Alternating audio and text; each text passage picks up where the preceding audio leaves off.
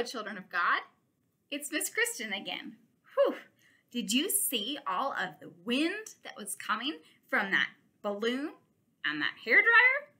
Well, maybe you didn't actually see the air or the wind itself, but you could certainly see what it was doing. You could see the impact that it had. Today, we're going to talk about something that you can't necessarily see with your eyes, but you can see the impact it has, and it can work through us and with us. We're also going to talk about a very special, important event in the life of the church, and it's an event that involved some wind and some noise and even some fire as well. So, we're talking about the event of Pentecost. This is a very special thing that happened in the life of the church. So we recently talked about the ascension and how after Easter, Jesus spoke with his disciples and then he ascended, went up into heaven.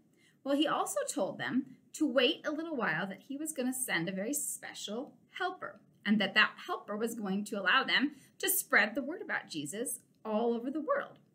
Well, 10 days after the ascension, that's 50 days after Easter, if you're doing that math, the disciples were waiting in a room, and it happened just as Jesus promised. There was a rushing sound and a big wind, and then the tongues of fire, the little flames, appeared on top of the disciples' head, and they received the Holy Spirit. The Holy Spirit was what Jesus had promised to send, and it was Jesus, and it was God as well. That's that whole Trinity mystery happening, and the Holy Spirit filled the disciples up and made them so excited that they couldn't help but tell everyone about Jesus. So because the Holy Spirit came, it allowed them to share the good news. It got them eager and excited, and they were even able to speak in other languages. There were all sorts of people that were in Jerusalem at the time, and the disciples started sharing this good news of Jesus, and everyone could understand them. Even though they spoke different languages, everyone could hear like it was their own. It was an amazing, wonderful, powerful thing. And after that day, that was just the beginning. Some people say that Pentecost is like the birthday of the church, that that's where it all started. The disciples started to share the good news and to tell others about Jesus, and they continued to do that. In fact, they went to other countries and they traveled all over the world to tell people about Jesus. And they started churches. And they started sharing with one another and caring for one another and building up the church and spreading the good news of the gospel everywhere.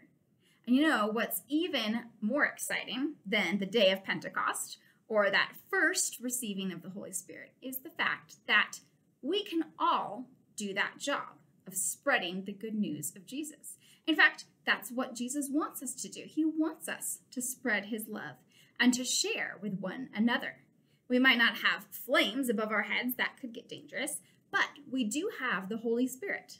When we have Jesus, we have that Holy Spirit power as well, and that allows us to share with other people. See, the church is not just a building. It's not just a service that happens once a week or a pastor speaking a sermon or people singing songs. The church is the body of Christ. And that body is meant to love one another and to share with everyone around them. Our job is to shine the light of Jesus everywhere. It could be across an ocean or it could be across the street. We want to show others the love of Jesus. We can pray for them, we can care for them, we can love them, we can serve God by serving one another, and we can keep the church going. We can't see the Holy Spirit, but it is definitely working. And when we are loving others and when we are sharing the love of Christ and sharing the gospel good news, we are part of that story of the church. And we are able to do God's work on earth to tell everyone about him. Wow, that is a fantastic blessing that we get to have, not just on Pentecost, but every day. So remember to love one another, to share God's good news with everyone around you. Look for opportunities to do that this week. Maybe we can pray for some right now, shall we?